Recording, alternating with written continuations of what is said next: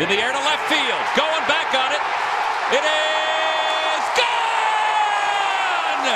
Kevin Frandsen sends everybody home with an 8-7 victory here in the bottom of the ninth inning.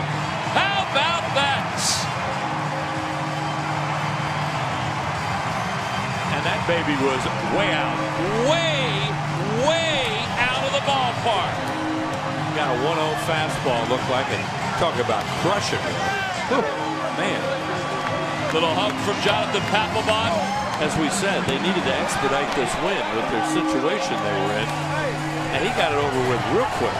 And as we said earlier this year, good for Kevin Frandsen.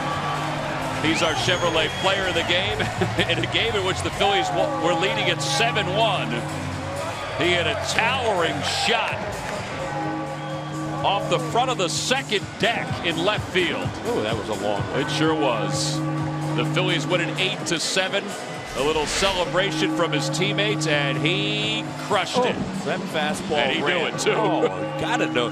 That baby ran right into his wheelhouse, and he just crushed that thing way out to left. Here it is, good stride, stayed back, loaded up, and got a fastball middle in 1-0. No doubt. The only doubt on that one was how far it was going to go.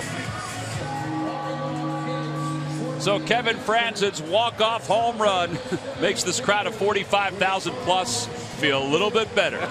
And he's down on the field with Murph. Murph, take it away. Yeah, I think everybody's feeling just a little bit better. I know this guy is. Sometimes you only get one chance in a game. You certainly make the most of yours, Kev.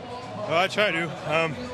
Luckily, I've seen him since high school. You know, we're from both from the Bay, and I faced him in the playoffs. You know, coming, we were 17 years old, so had good history with him, and he's a good pitcher. And I got fortunate right there because obviously you guys know I'm not.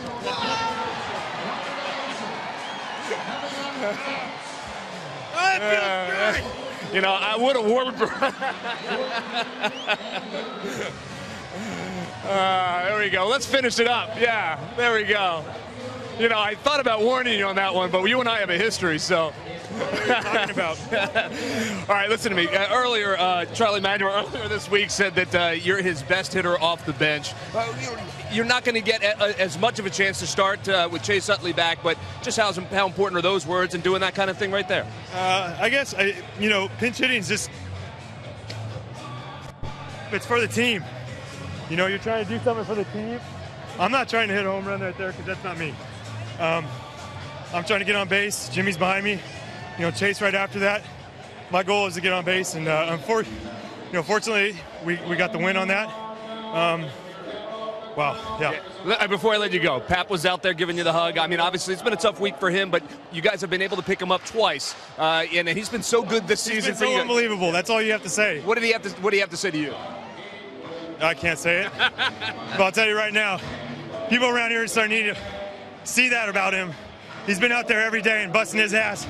And tell you what, we're not where we are right now without him saving those ball games earlier. And, we're fortunate to have someone so great like him to be there. And I'll give him the ball in the ninth anytime, any day of the week. And they'll probably give you the bat anytime, any day of the week. You have a nice job. Guys, we'll send it back upstairs. All right, Murph, thank you very much. It was a nice way to end what was a laugher at one point, and then not so much later on. Freddie Galvis, as quick as a cat. Can he get to him? Yes, he can. Just as Kevin Frandsen got to Carlos Torres, it was all worth it. This down-and-in fastball, and he drove it deep out of the ballpark here at Citizens Bank Park to give the Phils an 8-7 victory over the New York Mets. Little celebration to take us to break.